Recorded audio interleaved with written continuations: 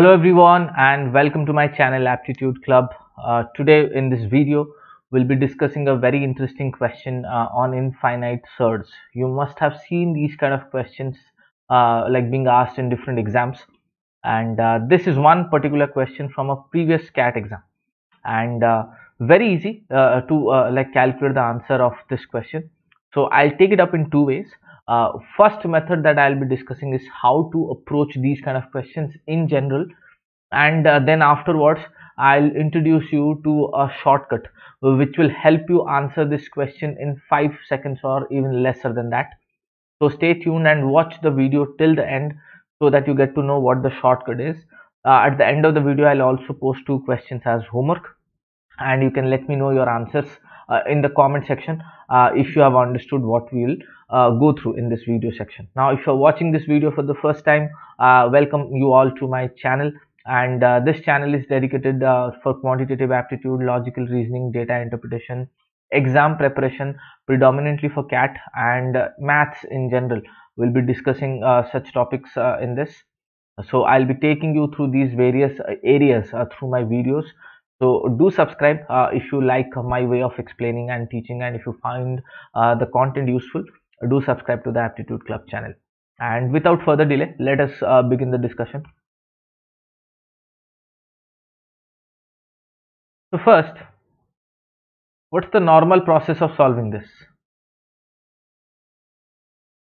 So if I take up the question in this way, let us say let x be the value of this. We have been given square root of 6 plus square root of 6 plus square root of 6, and this goes on till infinity. Let us say x is equal to this thing. Now this is one part of infinite series. I had already done one session on infinite series, Ramanujan's equation or Ramanujan's series and Grandis series combined. I had explained how 1 plus 2 plus 3 till infinity is minus 1 by 12.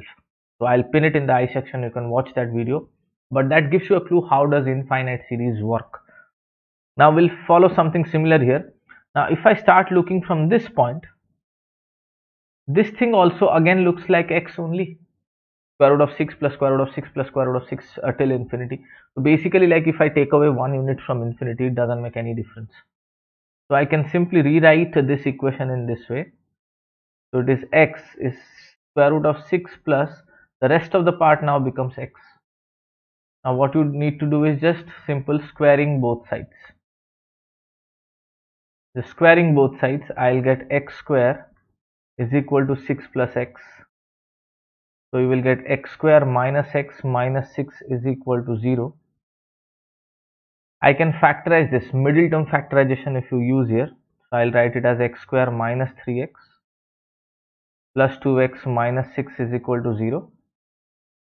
So this gives me x common x minus 3 plus 2 common x minus 3 is equal to 0. Or you will get x minus 3 into x plus 2 is equal to 0, which gives you two values of x. Either x is 3 or minus 2.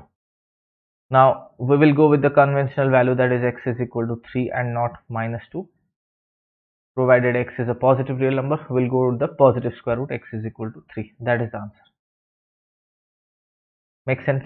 Very simple process, very simple process. Just substitute the rest of the part as x and then squaring both sides. We followed this, and we'll get a quadratic polynomial in general. Find the roots. I could middle term factorize here. Not every time you can use middle term factorization. Wherever you can't use middle term factorization, so in that case you can calculate in this way. Roots will be given by the formula minus b plus or minus square root of b square minus 4ac by 2a. I can use this. So this is one general method. Let me take some more examples so that you can understand it in a better way. Let us say we'll go with another example. Example 2. It can be any number. Okay, it can be any number. Suppose I'll say, let us say x is equal to square root of 24 plus square root of 24 plus square root of 24 and so on till infinity. So one unit of 24 you will keep it, and the rest of it you can again take this as x. and now just substituting that in the original value equation में. So x is equal to square root of 24 plus x. Now there's a reason I am taking multiple examples. I'm pretty sure all of you are very clear on the first example. But if I do 2-3 more examples, only then you will be able to relate to the shortcut. Now, again squaring both sides, I'll get x square is equal to 24 plus x. So x square minus x minus 24 is equal to 0. Now this is something that cannot be factorized easily. Middle term factorization तो यहाँ पे हो नहीं सकता. So I'll go with the formula of finding the roots. So x is equal to minus b, minus of minus 1 plus or minus b square. So minus 1 square minus 4 into a is 1, c is minus 24. This equation is of the form ax square plus bx plus c. So accordingly just substitute the values. Divided by 2a, which is 2 into 1. So I get x is equal to 1 plus or minus square root of 97 divided by 2. So you will go with the positive real number value. Hence x is equal to 1 plus square root of 97 by 2. I'll go with this answer. Now this is not an integer unlike the previous case, and ऐसा कोई necessity है नहीं कि that always my answer has to be an integer. This is the general approach of solving such questions. Now the same type of question can be given with a minus sign also. How? Let me take another example. Suppose I'll say x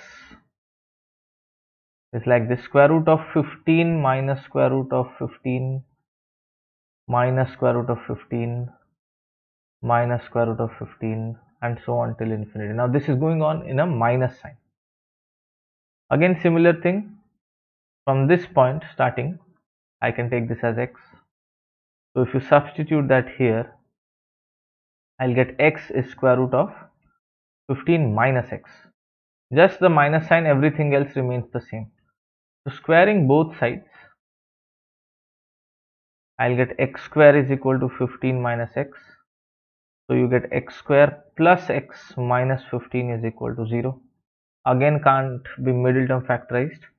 So you calculate the value of x in this way. X is equal to minus 1 plus or minus b square is 1 square minus 4 into 1 into minus 15 divided by 2 into 1, or x is minus 1 plus or minus square root of this is like 61 divided by 2. So we'll go with the positive real number value again, hence x is equal to minus 1 plus square root of 60 divided by 2. This is our answer. So we have taken up 3 examples and we saw how these questions can be solved. Very simple process, 1 unit, and beyond that everything is again coming as x, squaring both sides, and you solve. Now if you look at this, why could I middle term factorize the first term and not the other 2 questions? Here I could middle term factorize because this number 6 I can write it as 3 into 2, and because the coefficient here is 1, okay, coefficient here is 1, and you notice the coefficient here is 1 in every case. यहाँ पे भी 1 है, here also it is 1. So minus 1 in basically these 2 cases. Ignoring the sign, the coefficient is 1 or minus 1. That means I need to break the constant term in a way where it can come as product of 2 consecutive terms. Wherever I can get the constant as product of 2 consecutive numbers, only then I can express it as 1 or minus 1. The sum. This will be the sum and this is the product. So whichever product can be expressed as product of 2 consecutive numbers, that product can be like that expression can be middle term factorized. I hope you are getting my point. Here 6 I could write as 3 into 2. So if I need a minus 1, so I'll write minus 3 plus 2. If I would need a plus 1, I'll write plus 3 minus 2. But in the second case, 24, you cannot write it as product of 2 consecutive integers. हो ही नहीं सकता. Maybe I'll write it as 4 into 6 or 8 into 3 or 2 into 12. But in none of the cases, you see the sum cannot be 1 or minus 1 for the 2 terms, because they cannot we cannot express 24 as product of two consecutive integers. So that is why you cannot middle term factorize, and उसीलिए तुम्हारा answer ऐसा है 1 plus root 97/2 integer में नहीं आ रहा है, ऐसा आ रहा है. Same goes with 15 also. You cannot express as 15, the number 15 you cannot express as product of two consecutive integers.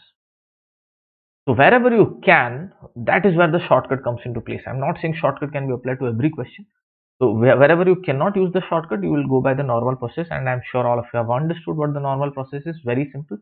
But the shortcut is, if any number n, where n can be expressed as a into b, where a and b are consecutive integers, this is very important. A or b are consecutive integers, and if they are consecutive, one number will be greater than the other number will be smaller. Let us say a is greater than b. Then if the expression is given in this way, square root of n, square root of n, square root of n plus till infinity, then the answer is directly a. And if it is given in minus, then the answer is directly b. Quite simple. Quite simple. Just you are try and break the number as product of two consecutive integers if it can be, and then if plus में दिया है, the answer is the greater integer, minus में दिया है तो lesser integer. For example, the first question that we took up, if I'll have to solve it using shortcut, the question square root of 6 plus square root of 6 plus square root of 6 till infinity. So here the number given to us is n equal to 6.